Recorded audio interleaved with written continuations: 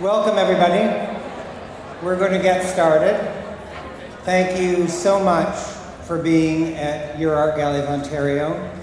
When people come to be with us and be with artists and be with great art, this institution comes alive. So thank you so much for being here and bringing your institution to life. It means a lot to us. And welcome.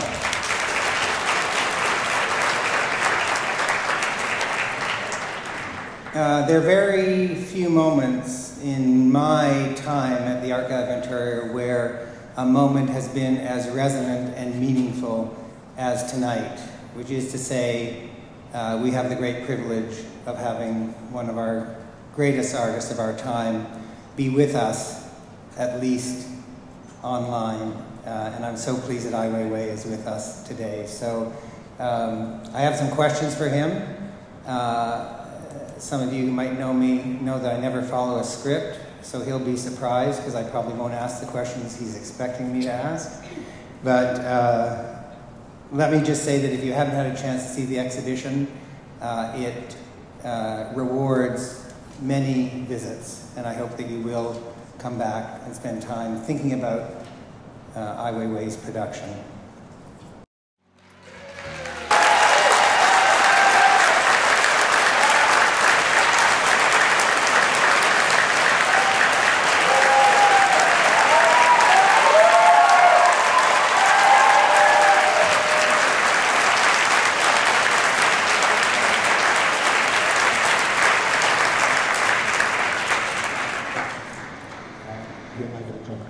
I don't think the fellow on the left needs to be introduced, but the fellow on the right is our wonderful ambassador in Beijing, Guy Saint-Jacques, and I want to say, Ambassador, you've been a wonderful, wonderful help to us.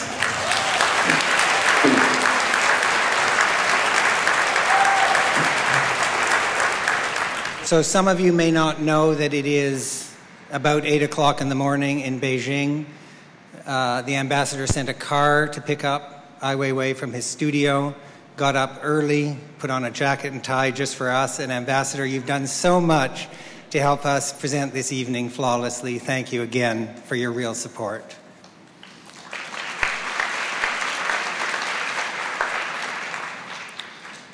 I do have some questions for Weiwei, and do your thing. Tell us however you want to answer these questions and you're comfortable with, but I'm going to push you a bit on some questions around freedom and expression and your sense of isolation or connectedness to the world. And I thought maybe the place I would start is to ask you, what does it mean when an artist can't travel with his work? What does it mean to you?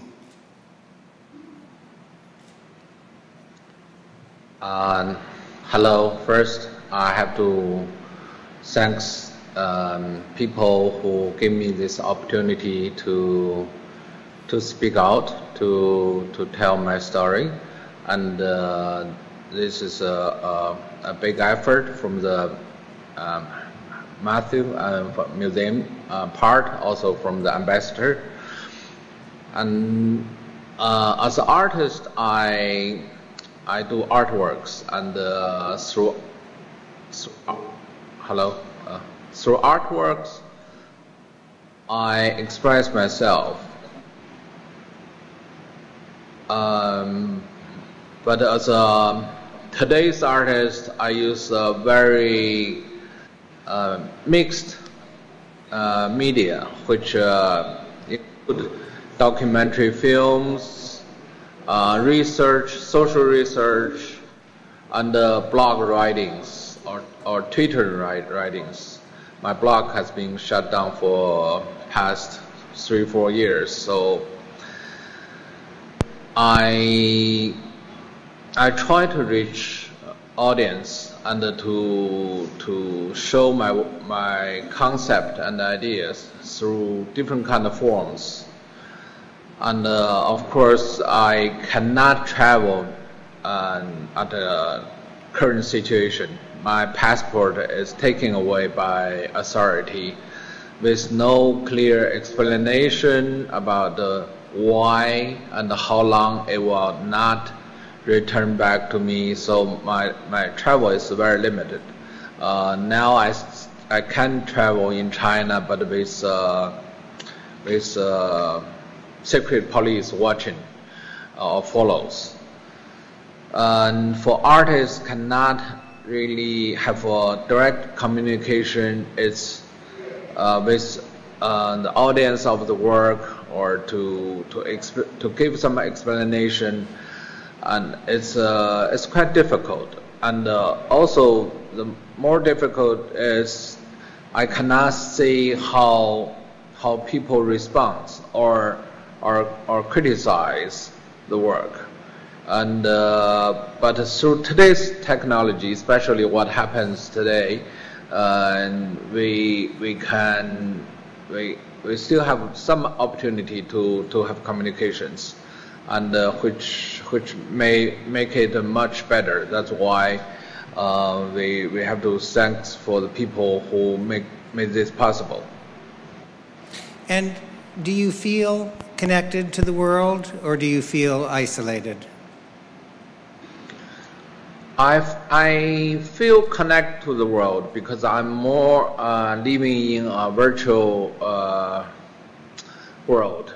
I get on Twitter. I still can get on Twitter, and which Twitter is forbidden in China, but through special kind technical help, I can get on Twitter, and also can get on Skype. So daily, I spend hours on internet to communicate with people, students, and the people who fight for freedom of speech or human rights. And in that sense, I feel very connected to the people. And but if thinking about without this technology, then I probably will be dead or seemingly dead a long time ago, because nobody knows what's going on. And once you don't know it, you don't care, because you can't care something you don't know. So that's why China still have put up a very strong censorship on the internet. Mm-hmm. And in this condition that you're describing, tell us something about how you make your work. How is the work that we see in Toronto, or that we see in Venice or elsewhere, how is it realized? My work, it often a major work often take years to come up, first to conceptualize it, then to find a possible medium, and to organize people working on it, and then the last is to plan the exhibition which my exhibition can never happen in China. So mainly it happens in the outside of China. And for example, the work with this metal rebars, we call it the straight. Its work started from 2008, when we start to research the names of the students who had passed away through this disaster. And we got very frustrated, because the state would never give a clear information about who is dead and how many of them. So once we started the research, we start to realize there's so much tragedy behind those just the simple numbers. So we made documentary films and made interviews all those parents who lost their children, which is over 5,000 of them. And then I start to think maybe I have to find a way to keep questioning the same condition, to memorize the life or respect those life, and to refuse to forget. And that's how this medal piece of work about rebars comes out. So we start to think to collect those rebars, but that's a very sensitive issue. We have to do it in kind of secret way through agencies and volunteers to follow where all those disasters material went, and secretly bought it and send it to Beijing, and they use factory workers to straighten it one by one, piece by piece. It takes about a year and a half or 2 years just to make all those twisted rebars from the ruins to become straight again. So this work we have to do it in some kind of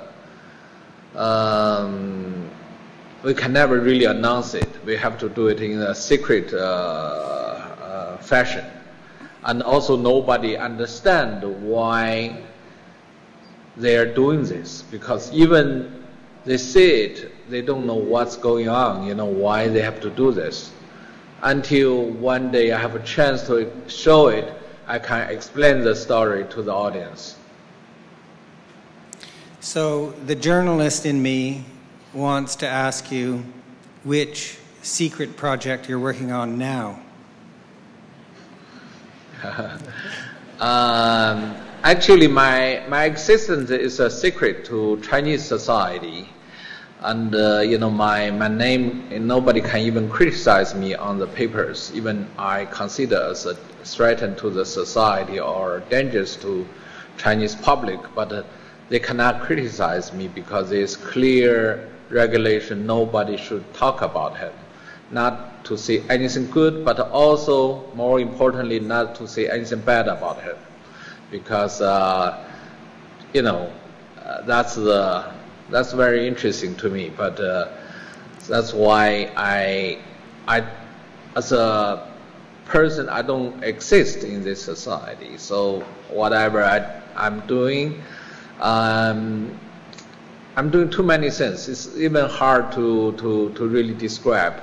Like we did the surveillance cameras to show public what my bedroom is or my working office is. Then, because I thought that's the intention of the state to know what this secret guy is doing, but after we did it, within some hours, the state secret police called in, says you have to turn it off, shut it off. I said, that is your intention, because in front of my house is 15 surveillance cameras around my living compound.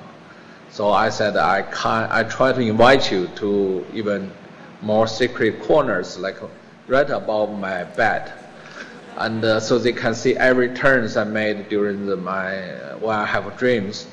So they get very scared of that. They think this is too much. So it's very hard to describe what is secret life. If you open it too much, that's also become a very dangerous for people.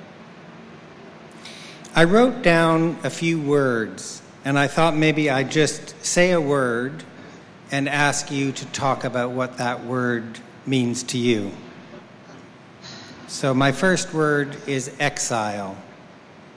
What does the word exile, what associations do you have?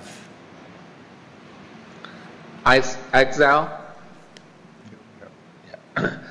Well, exile means put something away, and not let that to be noticed or to be a factor in the society. And my father, as a poet who has been exiled for 20 years, and I grown up with that condition. So we lived in this Xinjiang Gobi Desert area, and actually my home was lived underground, a real underground. It's not we have to dig in a kind of like a hole and live in there for about 5 years. And that time, my father not allowed to write poetry, and he's doing hard labor to clean the public toilet in a village. And I think the whole effort is to put him far away,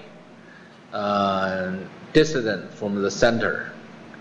And my condition today, not to let me be on the internet, is exact exile.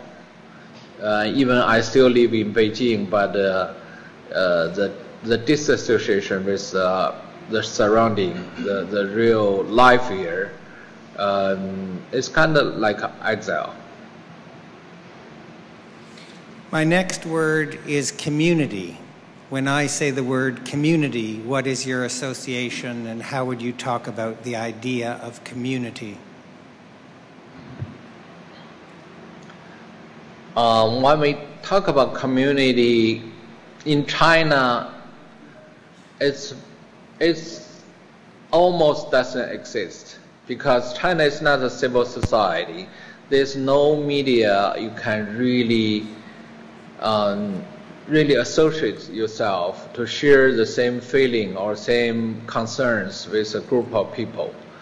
There's no real religious group or non-governmental organizations can legally exist, or if it exists, it's always part of the government's interfering.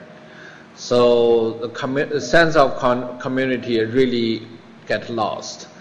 And in past decade, maybe almost a quarter of Chinese from the farming area become a city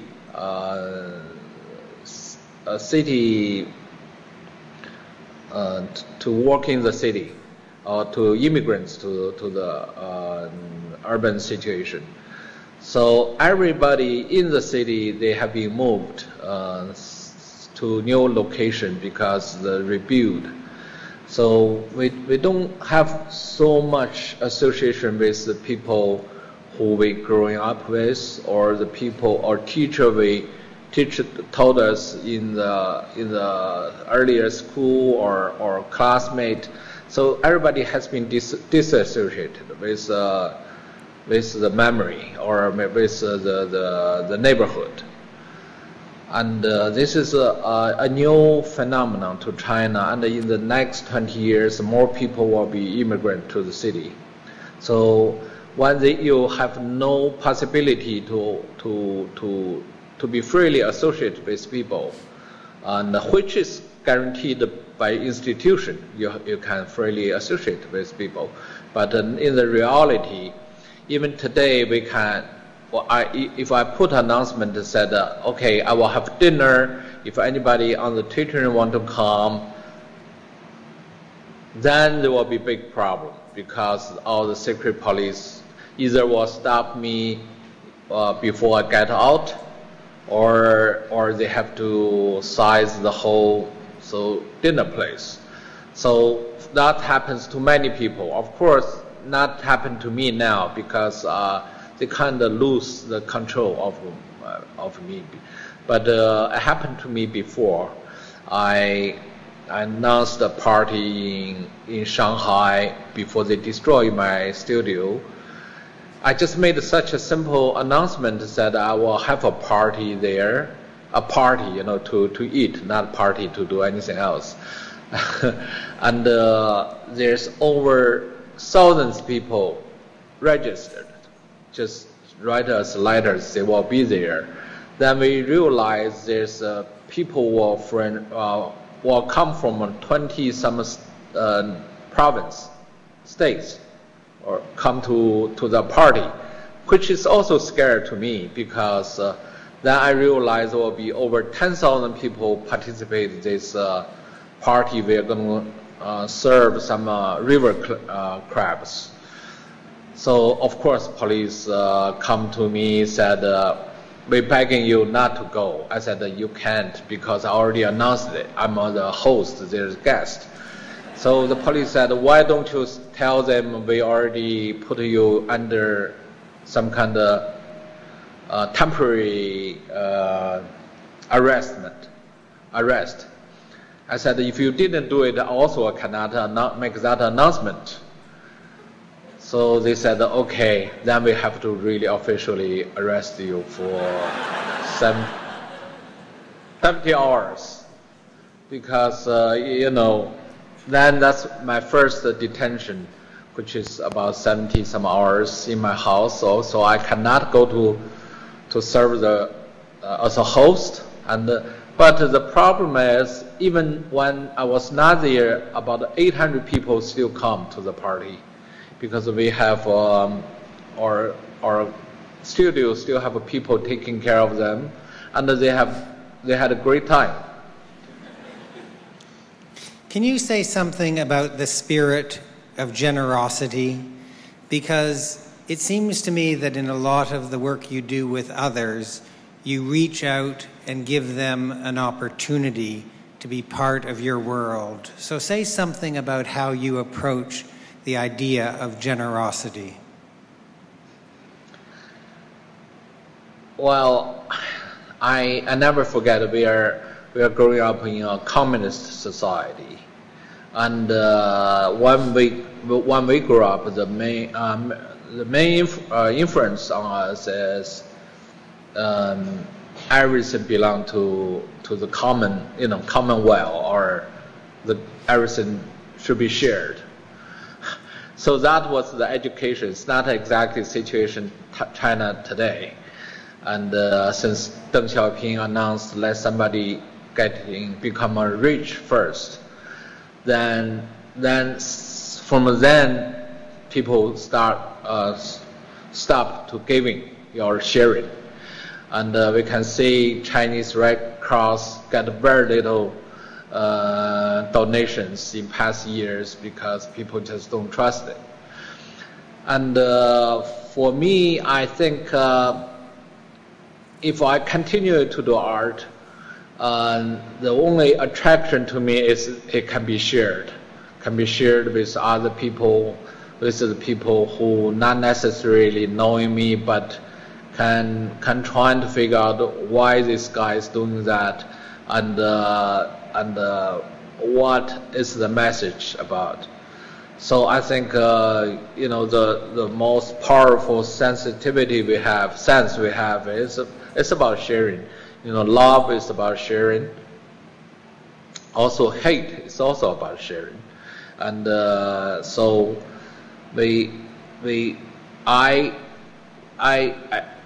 I'm attracted to making art still, is because I can communicate and can express myself through those actions. If I were to ask somebody about your position on China, some people would say to me, Ai Weiwei rejects China, repudiates its values, distances himself from the idea of China. And if I stopped somebody else, that person might say to me, Ai Weiwei loves China and feels deeply tied to its values, but questions the way in which they are being expressed. What would you say about your feelings about the idea of China?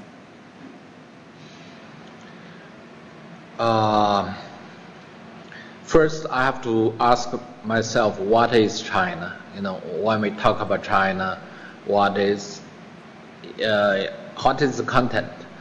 My father has been pictured as, or has been remembered. Still the people mainstream talk about him as the most patriotic poet. Even the leaders in China, they memorize his sentence about China. They talk in public speeches. Just memorize, repeat his sentence, because he is pictured as the most patriotic poet. And I grew up in Beijing, and I see what kind of image he has for China, and what is the problem related to this kind of understanding. And I have been outside in New York for about 12 years. Also, I have some understanding of Western culture, art, and social political practice.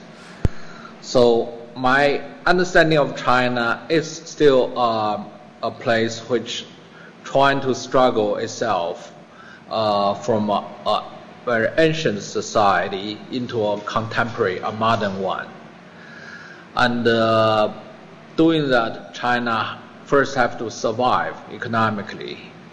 That's what all the leaders in China think about,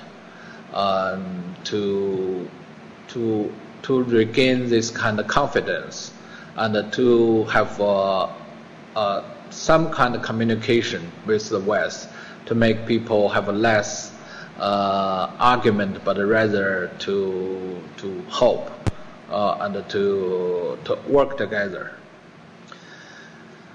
And China made a lot of progress in the past years, and we all can see that, and it's quite a miracle. And but at the same time, China has some issues which really bothers them. They cannot really openly talk about.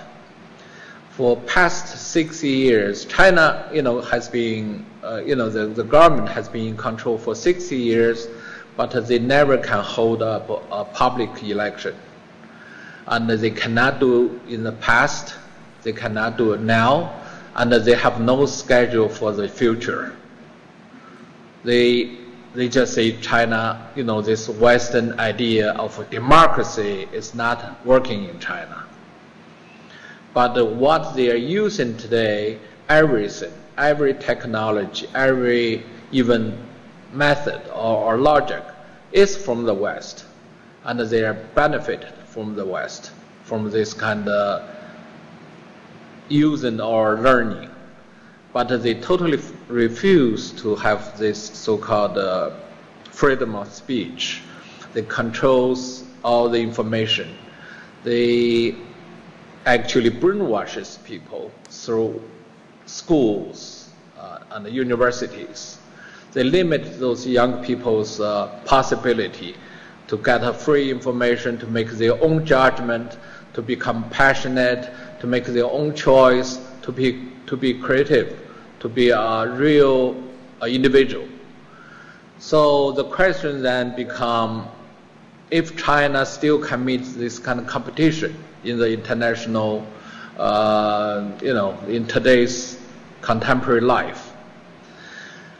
So by make this kind of achievement, they sacrifice a lot, human rights, and the very basic. They cannot even follow their own constitution. They cannot let people freely associate with each other. They cannot really have an independent judicial system. And this is too many more, since they just clearly announce they cannot do. So then we ask, how about the future?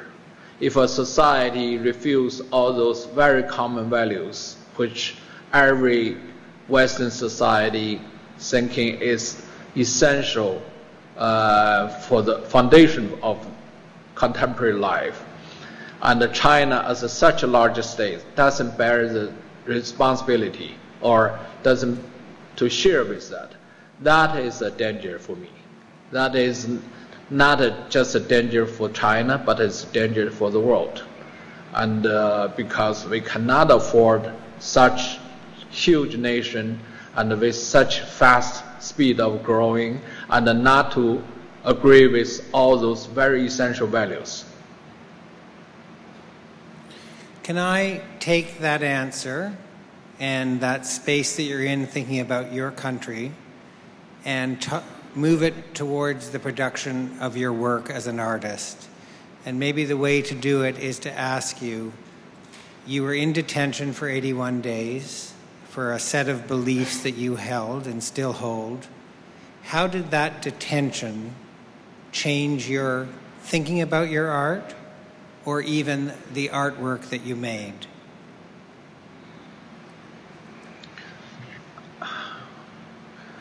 I was detained for 81 days. And of course, during the detention it was a little bit hard because they tell me I will be sentenced for 13 years. And I will never see my son for that long. And I probably will not see my mom ever because she's quite old. So that was difficult moment. And then I suddenly got released. And I asked them, I said, why you detained me and why you released me? Both are very unclear because they never officially did it. It's everything done like Chinese way. So they think over, they said, I cannot answer your question, but I can tell you we always can detain you again, and we don't ever have to release you. That answer I remember so vividly. And if I think about it, then I would think what kind of threat I would be with them. You know, I always have to criticize myself, to stand on their way, to think about, you know, what I should change if that danger exists. So certain behaving I changed. I never really organized a party again. I never really want to demonstrate in the major boulevard, or I don't want to talk in the public about my opinions that much. But I cannot change my belief. I told them clearly, even you just take me out and say, put a bullet in my head today, I still cannot change my belief because that's who I am. So I think they understand that part. So they try not to bother me that much now because, you know, they kind of disappointed, but at the same time they understand this guy cannot be easily changed. So towards my artworks, I've been very careful actually.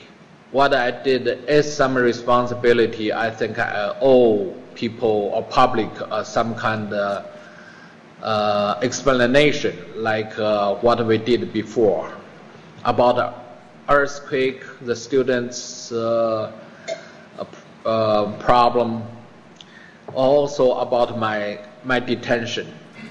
I have responsibility to tell people what happened, and I try to become so-called low-key or not to talk so much. So talk a moment about the idea. Maybe I'm pulling this out in the wrong way, but the idea of protest. And I think about Sacred, your work at the Venice Biennale, and I think about your dumbass video that's gone around the world. And I wonder whether you would say that at the core of those works is the idea of protest? I should say yes. But protest, we look at in a more abstract understanding, because as a human being or as an individual, to announce your character or your private feeling is always a protest, because that is something you have. So if any character and to trying to announce some kind of special condition or any unique thinking, I think that if the form always can be seen as a protest. But as an artist, I have a way to express, to use a medium to express myself, and I have the voice. Even my music is terrible, but still I have the voice. I have to even to practice it to understand that that's terrible, and the world is not just full of a beautiful sound or beautiful voice. I do have my so not so pleasant music there. And I think that's a sharing to the community, and to make people understand what is there. Of course, they have a choice not to come to the show or not come to this kind of meeting or reject whatever they don't like. But first, this son has the right to be there, and then the next will be the reaction to it. Thank you for that. So we're getting close to the end. I don't know whether that makes your heart beat faster, because you've been very good to us. But I do. That's very big. I want to say that we do have a special guest with us tonight, the Right Honourable Adrienne Clarkson, who former Governor General of Canada, and I've asked her if she would ask you a question. So we're going to turn the camera so you can see Adrienne Clarkson, and if you would ask the question. Hello, Ai Weiwei. It is a great honor to be in contact with you directly, having admired your work for many years. As you can see, I also am Chinese. What I wonder, because you are a great artist, is how do you think your art would be different if you had not lived under the conditions that you have lived under almost all your life? First in exile with your father, then being constricted within your own country. Do you think your voice and the things that you would be showing would be different? Would you still be traveling the world giving the finger to monuments? Would there be other things that you would be criticizing in the world for us? What we see is what you are able to do in China. Would you be able to do that for us in the rest of the world? Thank you. I will be very different if I have not been through what I have been through. I think everybody will be very different if we don't face in the surroundings. And I remember when I was 10 years old, once we lived in this Gobi desert, and my father has to do those hard labors, which is very difficult. And the school is also, besides we have to memorize Chairman Mao's slogans, basically there's not much study there. So I told my father I want to be a shepherd, to go after the lambs. And in our village there's about 400 lambs. And my father think about a week to tell me maybe you should stay in school. That time I was 10 years old. And I thanked him to help me to make that decision, because otherwise I would never criticize China. I would just count those lambs and to make sure there's no wolf who would take them away. And today, of course, I'm being put as a quite well-known artist. I have a chance to speak for the people who is unfortunate. They would never have a chance to question any authority besides to count their lambs, or to, you know, just daily struggle would just make them would never even to read a paper or to give out any opinion about, you know, or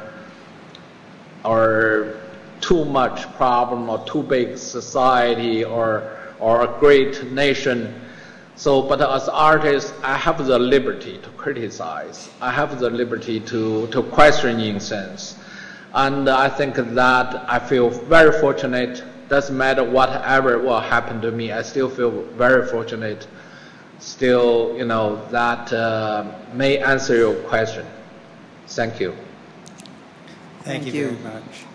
So I think we're coming to the end. I do want to say that the project at the Archive of Ontario was the result of many people coming together.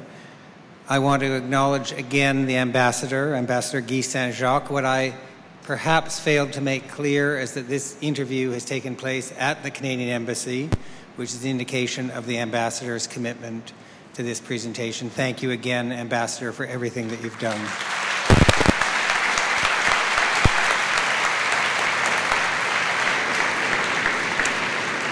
I want to acknowledge a number of people who have helped make this project possible.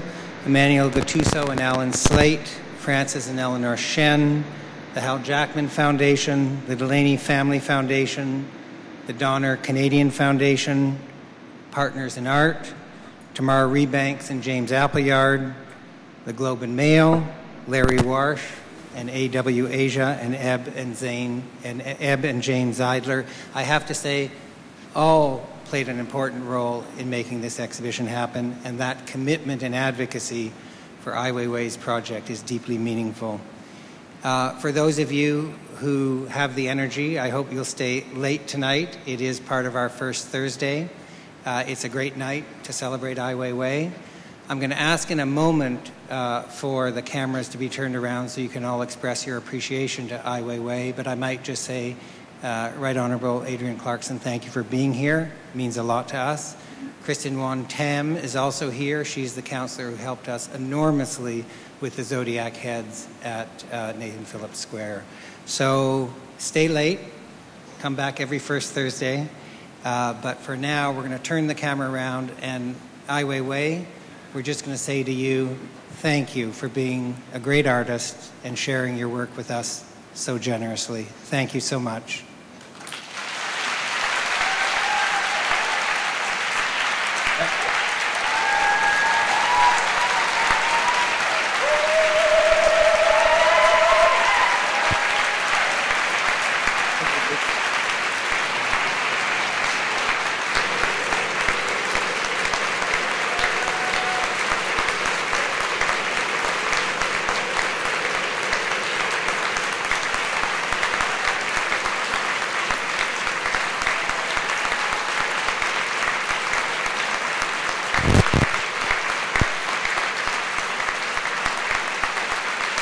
Thank you.